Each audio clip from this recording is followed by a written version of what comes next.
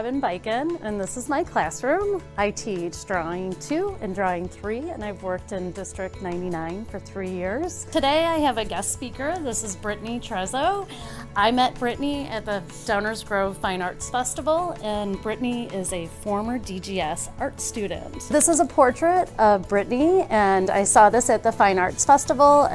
And I thought this would be a great way to inspire my Drawing 2 students to start their portrait project. Today I want to encourage students that if they have a passion for art to not get discouraged from what some people say. If they believe in something and if they try really hard and keep practicing at it, they could achieve anything and actually have it as a full-time career. There's so many things that students can do in the art field. Illustration can be medical illustration, food illustration, billboard illustration. So there's many avenues that students can take that sometimes they don't realize. I pretty much learned that you can explore your creative talents through other people and begin to build a brand for yourself. I thought it was interesting that it took her 20 hours to do a painting.